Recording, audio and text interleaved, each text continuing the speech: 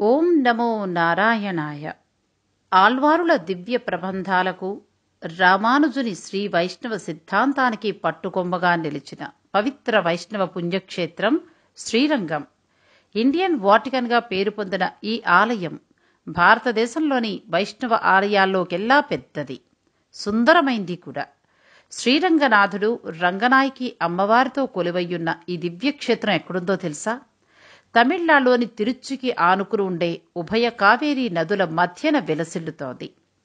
భారతదేశంలోని అతిపెద్ద ఆలయ సంకీర్ణాలలో ఒకటైన శ్రీరంగ ఆలయం 6,31,000 చదరపు మీటర్లంటే 156 ఎకరాల విస్తీర్ణంతో 4 కిలోమీటర్ల పొడవైన ప్రాకారంతో భాసిల్లుతోంది. ప్రపంచంలోనే అతిపెద్దదైన కాంబోడియాలో గల అంకోర్వాట్ దేవాలయం ఇప్పుడు శిథిలావస్థలో ఉంది కాబట్టి ప్రపంచంలో పూజాధికాలు జరిగే అతిపెద్ద హిందూ దేవాలయం శ్రీరంగ ఆలయమే.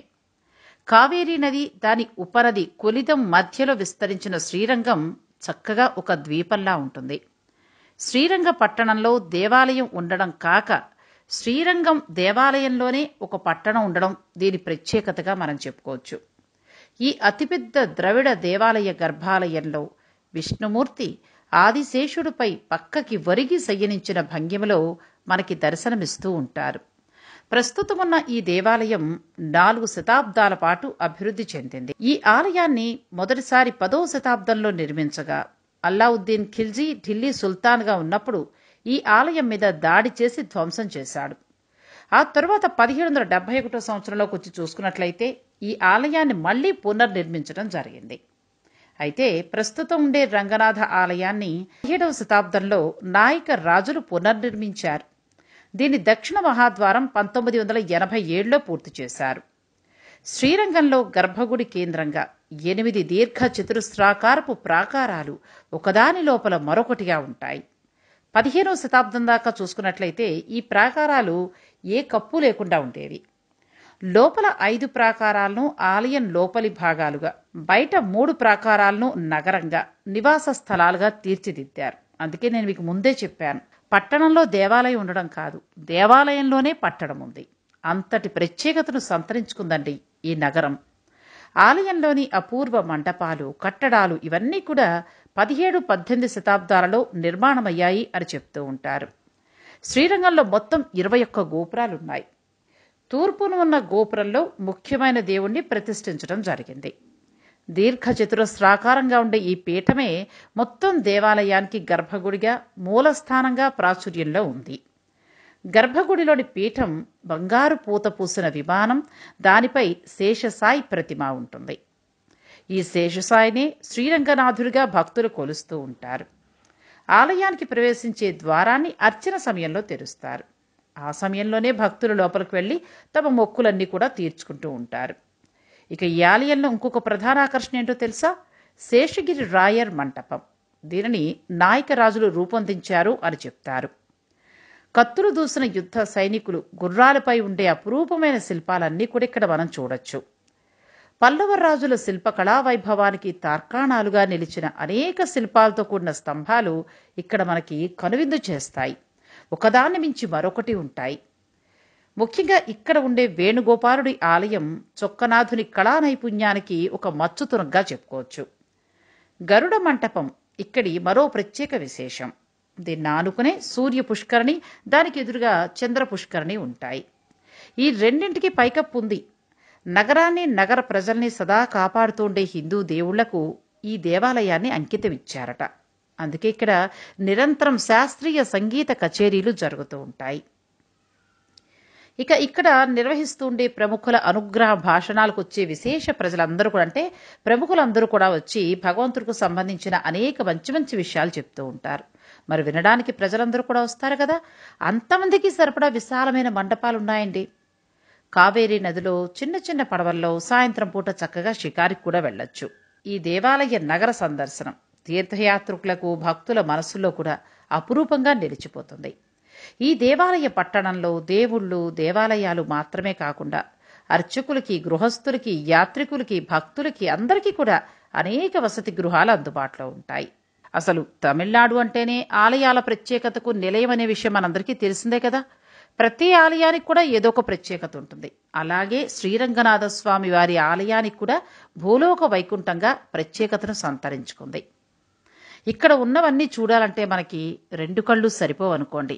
శ్రీ మహావిష్ణువు యొక్క 108 దివ్యక్షేత్రాలలో ప్రధానమైందే శ్రీరంగం అని చెప్తారు. అంటే మొట్టమొదటిది శ్రీరంగం. అలానే శ్రీ మహావిష్ణువు స్వయం వ్యక్తమైన అష్టదివ్యక్షేత్రాలలో కూడా శ్రీరంగం అతి ప్రధానమైంది. అంతేకాదు మొదటి దివ్యక్షేత్రం. ఈ శ్రీరంగం దివ్యక్షేత్రానికి తిరువరంగా తిరుపతి, భూలోక వైకుంఠం, భోగ మండపం అనే పేర్లు కూడా ఉన్నాయి.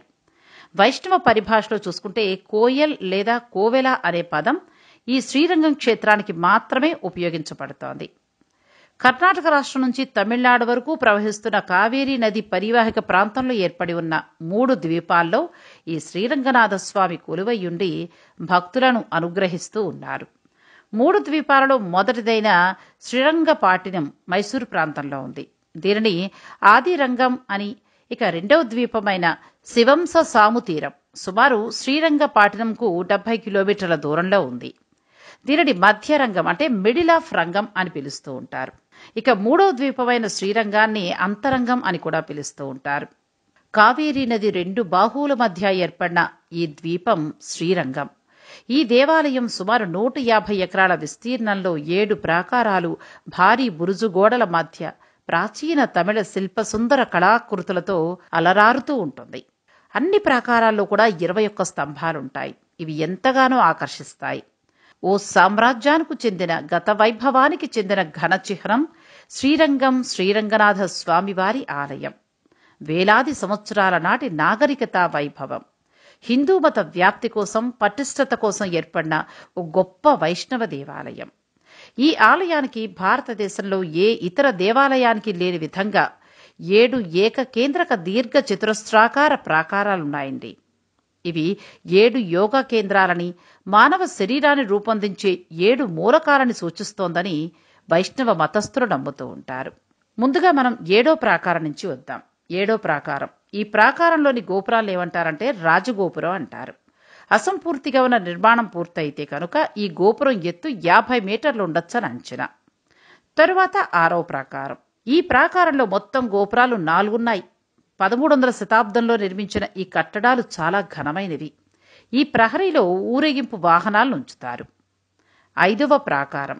ఈ ప్రాకారం కూడా చాలా ప్రాచీనమైనది. చోళుల కాలంలో నిర్మించినట్లుగా కూడా భావిస్తూ ఉంటారు. 4వ ప్రాకారం. అద్దాల్లో ముస్తాబులకు మెరుగులు దిద్దుకుంటున్న శిల్పాలు ఈ ప్రాకారంలో ప్రత్యేకమైనవిగా ఉంటాయి. అంతేకాదండి, అత్యంత ఆకర్షణీయమైన ప్రదర్శనశాల కూడా మనం ఈ ప్రాకారంలోనే చూడొచ్చు. తరువాత 3వ ప్రాకారం. ఈ ప్రాకారంలో కార్తీక గోపురం ఉంది. 14 వరుసలతో ఉన్న గరుడ మండపానికి దారితీస్తుంది. తూర్పు భాగంలో పవిత్రమైన చంద్ర పుష్కరిణి ఉంది. వీటితో పాటు ప్రత్యేక పూజా మందిరాలు, మండపాలు కూడా ఉన్నాయి. ఇక 2వ ప్రాకారానికి వద్దాం. సందర్శకులు వెలుతురున్నప్పుడే ఈ ప్రాంగణానికి చేరుకోవాలి సుమా. ఎందుకు అనంటే ఇరుకుగా ఉంటుంది. అలాగే కూలిపోయే మండపాలు కూడా ఎక్కువగా ఉండడమే ఒక కారణంగా చెప్పచ్చు. ఈశాన్య భాగంలో చూసుకున్నట్లయితే కనుక దేవునికి సంబంధించిన వంటశాల ఉంది. ఇక్కడి నుంచే భగవంతుడికి కావలసిన ప్రసాదాలను తయారు చేస్తారు. అలాగే భక్తులందరికీ కూడా చక్కగా పాలను, ప్రసాదాన్ని కూడా పంపిణీ చేస్తూ ఉంటారు. ఇక మొదటి ప్రాంగణం. ఈ ప్రాకారం కూడా 2వ ప్రాకారం లాగానే ఉంటుంది. దీనికి దక్షిణ ద్వారానికి చెరోవైపున శంఖనిధి, పద్మనిధి అనే బొమ్మలు, అంతేకాకుండా విష్ణు చిహ్నాలైన శంఖం, పద్మం కూడా ఉంటాయి. ఇవన్నీ నైరుతి పక్కన నిల్వ చేసే గదులకు అమర్చబడి ఉంటాయి. వాయువ్య మూలలో చూసినట్లయితే యాగశాల, తొండమాన్ మండపము ఉంటాయి. ఇక తూర్పు వైపు చూసుకుంటే అర్జున మండపం, కిళ్ళి మండపము ఉంటాయి. శ్రీరంగనాథుని ఆలయ ప్రాంగణంలో ఉన్న ఇతర ఆలయాలు, ఇతర సన్నిధులు, ఉపసన్నిధులు ఇవన్నీ కలుపుకుని మొత్తం 53 ఉన్నాయి. వీటిలో కొన్ని తాయారు సన్నిధి, చక్రధ్వజార్ సన్నిధి, గరుడాళ్వార్ సన్నిధి, ధన్వంతరి సన్నిధి, హైగ్రీవార్ సన్నిధిగా చెప్తూ ఉంటారు. ఇక ఆలయంలో పండుగలు చూసుకున్నట్లయితే కనుక జ్యేష్ఠాభిషేకం చేస్తారు. అంటే ఆలయ శుభ్రత మరియు శ్రీరంగనాథునికి కావేరీ నదీ జలాలతో అభిషేకం చేస్తారు. పవిత్రోత్సవం, నిత్య పూజాదిక దోషాలు తొలగడం కోసం స్వామివారికి యజ్ఞోపవీత సమర్పణ చేస్తారు. శ్రీ జయంతి అని ప్రాంగణంలోని శ్రీకృష్ణ దేవాలయాల్లో ఘనంగా శ్రీకృష్ణ జయంతి వేడుకలు నిర్వహిస్తూ ఉంటారు. ఆ సమయంలో చూడడం మన రెండు కళ్లకు కూడా నయనానందకరమే. కైసిక ఏకాదశి కూడా ఘనంగా చేస్తారు. ఈ తర్వాత వీరుప్పన్ పండుగ అంటే వృత్తిపరమైన దోషాల నివృత్తి కోసం నిర్వహించే పండుగ. అయితే ఇవన్నీ కూడా తమిళ మాసాధికాల ప్రకారం ఘనంగా జరపడం అనేది జరుగుతుంది.